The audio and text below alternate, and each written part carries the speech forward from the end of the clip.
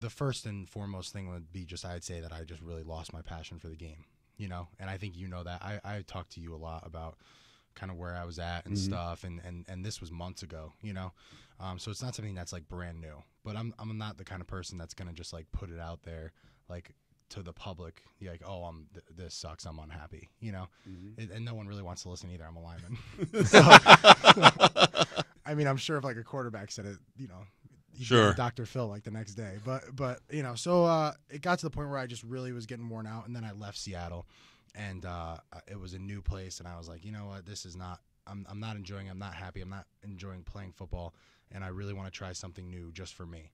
And that's where I was at, and the money and all that stuff, it really stopped mattering as far as that, because I wasn't happy regardless. I was never happy when I had money. I didn't even care about stuff. Nothing really meant as much because everything was easier to get, I feel like you enjoy stuff a little bit more when it's like a little bit more difficult, or like, you can't always get everything you want. I think that's what makes life so enjoyable, that kind of both sides of the coin. So it was personal. It wasn't culture, tired of the league, tired of the way. That too. I mean, there was some of that in there. It was too? all of it. It was a ton. It was a whole gamut of things. But the first thing was really that I lost my passion. I wasn't happy. I was not happy at all. And I was like, how long are you going to not be happy for? Are you going to play for 4 more years in the league and just be miserable? And, I'm in my 20s, and like, I'm 27. Jim Morrison was 27. Janis Joplin was 27. It's time to do some stuff. Kurt Cobain, Jimi Hendrix. Jimi Hendrix. It's it was a very important time for me, and I wanted. You didn't want to die. They took a different route. Yes. Yeah.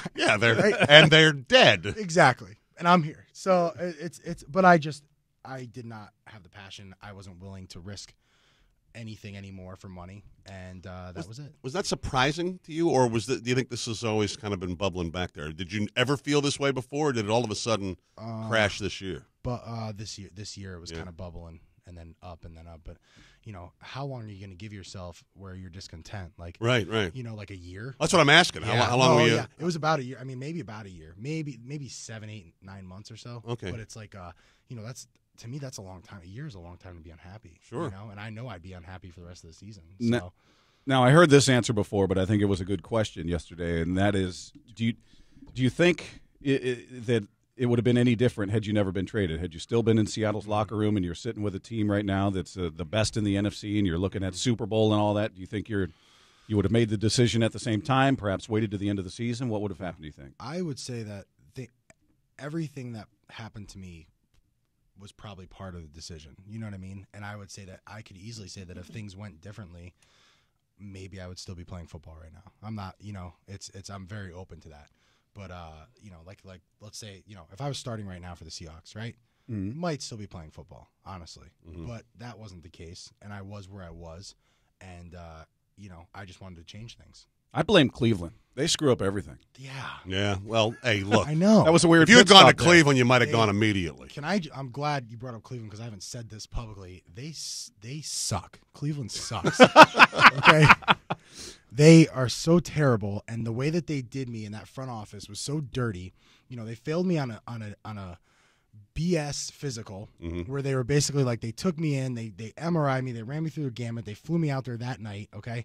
And I saw the MRIs with the doctor. I went through all the slides with the doctor because I knew, I'm like, I want to see this, right? So he goes to me. He's like, you have a little bit of arthritis, but yeah, for the knee injury, he's like, yeah, no, you're fine. You're fine. So then they call my agent, and they're like, they want you to take less money. They want you to do a split or something like that. And I'm like, no, I'm on a basic contract. I'm not doing a split. And then my agent, finally did some work and figured out that per the CBA, you can't do that on a trade. Yeah. So now they just called me up to my office and they said, we're going to fail you on your physical. I'm like, oh, okay. And then you're sitting in the airport. That's when I talked to you. You were sitting in the airport after that. I went in with the GM, though, and talked to him. And they tried to get the head trainer to tell me that my knee wasn't right. And they said that the slides were, and they're basically trying to lie to me. And I was like, that's great. Thanks. You guys really set me up here because you failed me on a physical. The whole league's going to know. Yeah. But the knee would have been just fine had you agreed to adjust your contract. Yeah. Right? Well, right. Yeah. Would have been. My knee hurts because it was too much money. That's why. That's what they wanted to hear. Yeah. Will you still be a football fan? Are you a football fan? Oh, yeah. Will you watch football? Yes. I watched the Seahawks this Sunday. It was awesome. I will always be a football fan. I love football. I don't want to play it. Right. So Well, I understand that. yeah. So, but I do love it. I do love it.